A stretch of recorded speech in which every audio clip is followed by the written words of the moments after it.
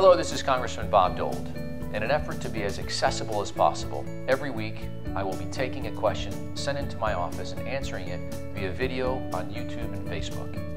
If you'd like to ask a question, you can tweet it to me using the hashtag AskBob or send it in via my website at dold.house.gov. This week's question is from Stan in Round Lake Beach. He asks, what are your plans to address the soon-to-expire Land and Water Conservation Fund, which has been used to conserve iconic landscape and critical outdoor recreation projects?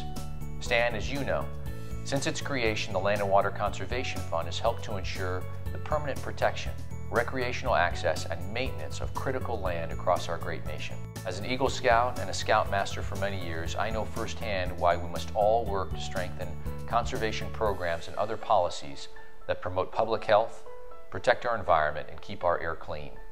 I care deeply about protecting our environment, and I'm committed to preserving our outdoors.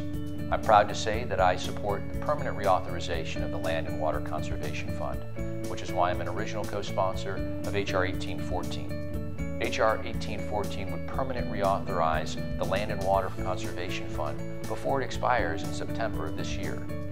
Thanks to the success of the Land and Water Conservation Fund, the United States has the ability to ensure that the environment receives special attention and permanent protection, and it would ensure that everyone can enjoy its splendor in the future. If you'd like to submit a question for next week, don't forget to tweet using hashtag AskBob or send an email to dold.house.gov. Thank you again for the opportunity to represent you in the United States Congress. Have a great week.